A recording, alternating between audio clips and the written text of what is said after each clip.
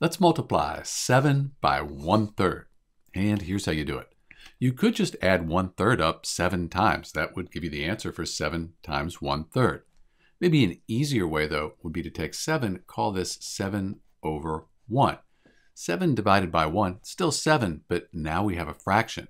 We can multiply our fraction 7 over 1 times 1/3. And when we multiply fractions, we multiply the numerators, then the denominators. 7 times 1 is 7. 1 times 3, that's 3. So in answer to our question, 7 times 1/3, it's 7/3. This is an improper fraction, though. 7's greater than 3, so we could change it to a mixed number.